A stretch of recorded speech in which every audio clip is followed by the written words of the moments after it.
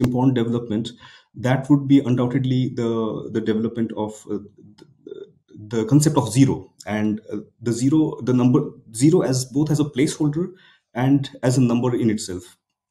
And so this was a real leap in the history of mathematics, because that revolutionized how you represent numbers. You can represent huge numbers with only a finite set of numbers, 10 symbols. This was impossible in the case of the Roman or Greek notation systems. And not just that, it also made possible the arithmetic operations of addition, subtraction, multiplication, division really easy. So these things we learn in school, the number system we learn in school, these operations we learn in school, without really understanding how they work, and these have remained literally unchanged for across centuries. So you can see that it's such a fundamental development. And when you consider these operations of addition, subtraction, division, multiplication, you are automatically led to ideas like negative numbers and fractions. So the idea of subtraction would lead you to the idea of negative numbers, and division would lead to the idea of fractions. So even here, all the rules we learn in school for these kind of numbers, they were developed by Hindu mathematicians. And Brahmagupta in the 7th century CE, he explicitly laid down these rules in his Brahma Sutra Siddhanta in a set of verses, where he, how negative numbers are to be combined, the product of two negative numbers, product of one negative and one positive numbers, and division of positive and negative numbers, etc., and how they combine with zero. So equal positive and equal negative, they give you zero. Those kind of rules. Then also for fractions, he gave all the rules. Then moving on to then the one more subject which we learn in school is, or which really fundamental, is that of algebra. So without algebra, you can it's really impossible to do anything of importance in mathematics.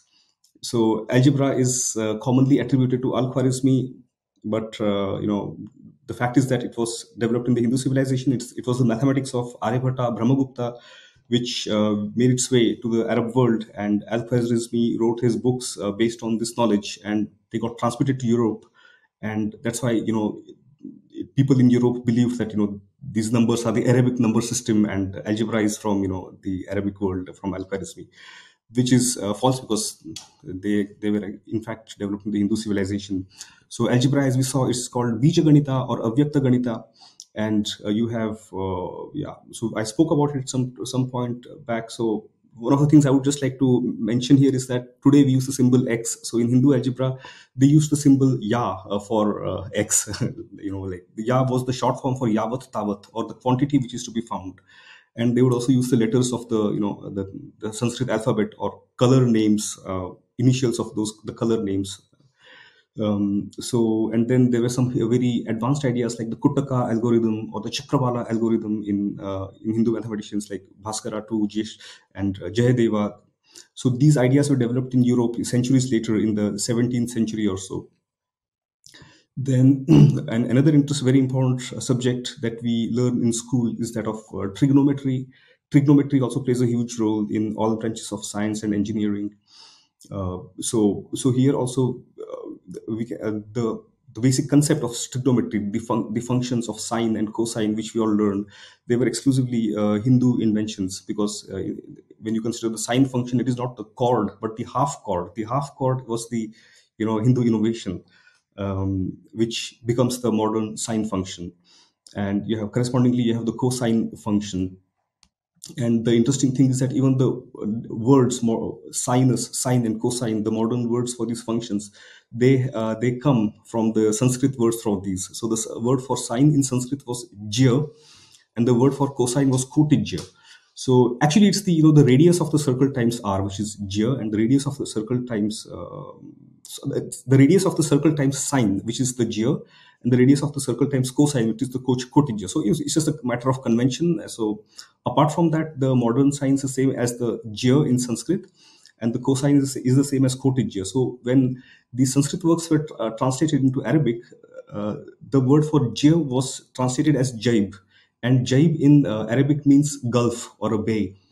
So and then when these Arabic works were translated into Latin, the word jaib was literally translated into the Latin word for bay, which is sinus. And so Gia becomes a modern sine, and cotija becomes a cosine. And in trigonometry also, you have all these important relations we learn in school. For example, the sign of the sum of two angles, or things like, what happens to the sine and cosine functions in the four quadrants of the circle, how their sign changes, plus, minus, etc. So these were all developed by the Hindu mathematicians.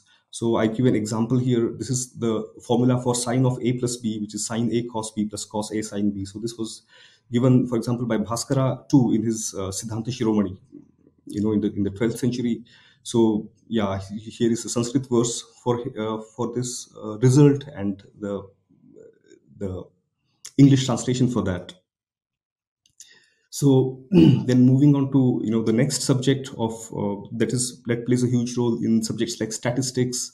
Computer science is the subject of combinatorics, permutations and combinations. Given n objects, in how many ways can you choose R objects? How many ways can you find permutations of R objects? Things like that. So the formula for the combinations, R combinations from n objects, was given by Mahavira in the 9th century CE from Mysore. So he gives this formula explicitly in the form of this Sanskrit verse. So Ganita Sara Sangraha, in his work, mathematical work, gives this. And the other results for combinatorics are known to other Hindu mathematicians, and Bhaskara too. He summarizes them in his Leelavati, I think in the chapter Ankapasha, if I remember correctly. But there he summarizes all the results for permutations, combinations in this chapter. And then we move on to then another subject which is also really played a huge role in Europe only after it got acquainted with this subject from Indian Indologists who translated Sanskrit works, are that of linguistics.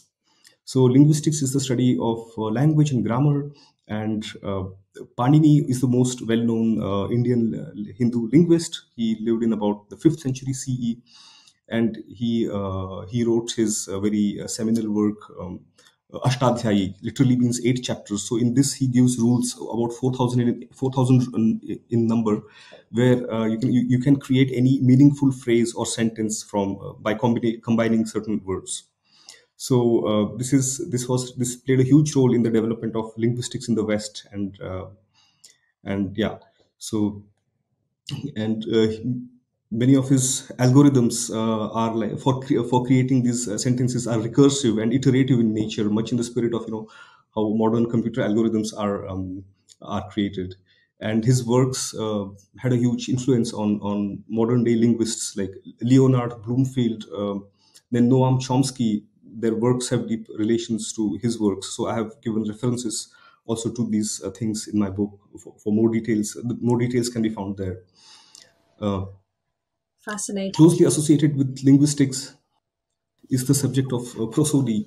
So linguistics is the study of language. So in language you have in its artistic form you have poetry, and poetry is written in certain meters with accents on certain syllables and certain rhythms and meters.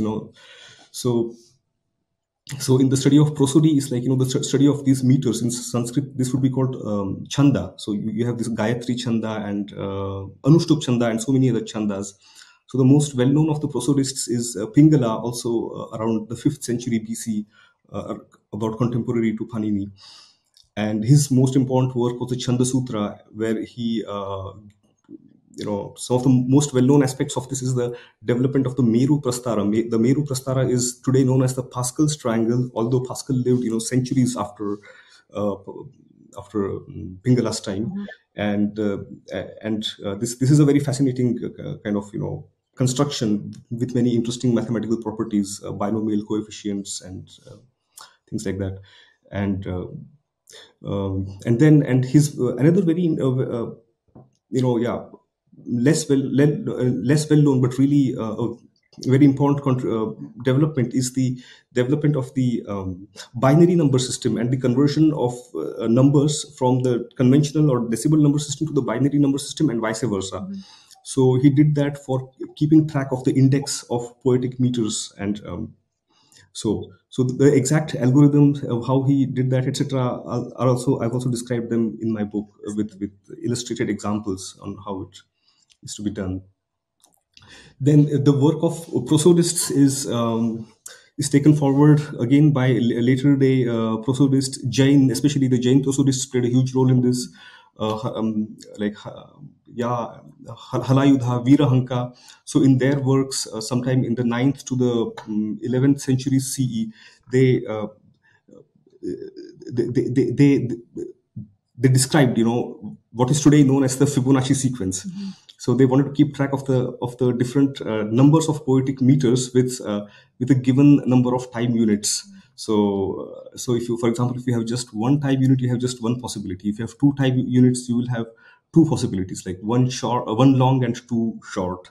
If you have three time units, you can have three possibilities. So like, one long, one short, and one short, one long, or three short, something like that. And if you keep track of these numbers of combinations, you get 1, 2, 3, 5, 8, and so on. So this would be the so-called Fibonacci sequence, in which each number is obtained by the sum of the previous two numbers, and this is also explicitly written in their works. So all this was, much before Fibonacci was born even. So these numbers are nonetheless called Fibonacci numbers, even though they should be called Virahanka or Hemachandra numbers. So yeah. Wow. Then I would finally I will talk about the subject of calculus, which is, as I mentioned, one of the most important subjects in mathematics. It combines literally everything that we learn in mathematics in school, and talks about things like infinitesimals and limits and those kind of things which we learn in school today.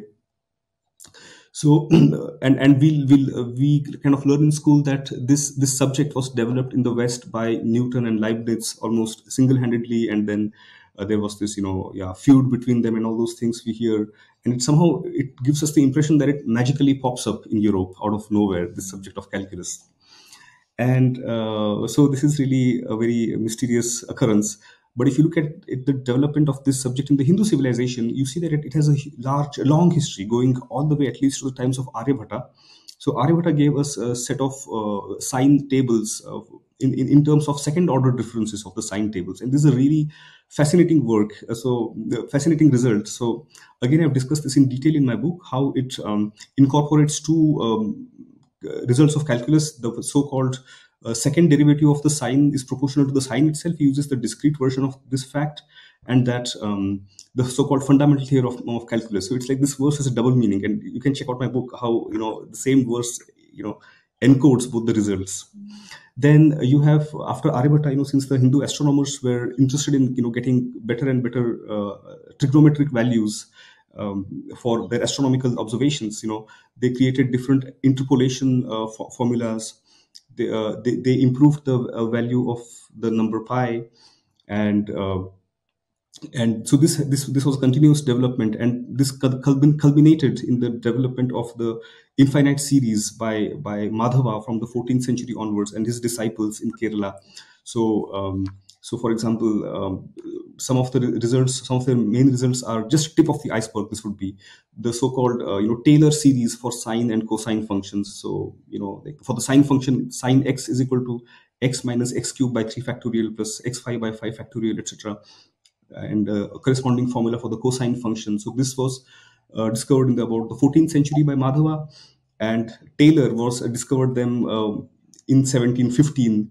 Then you have the infinite series expansion for the tan inverse function, which is today known as the Gregory series, who discovered them in the 17th century, but Madhava discovered them in the 14th century for the inverse tan function. And then you have the series expansion for pi by 4, which is today known as the Leibniz series. But again, this was done by Madhava in the 14th century.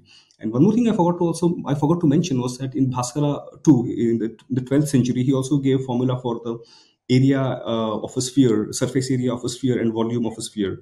So, and he did not give the entire derivation for that. He stated the result with an indication of why it would work, but the explicit proof is in terms of all the mathematical technicalities were given by the Kerala mathematicians, starting from the works of the Madhava and so on.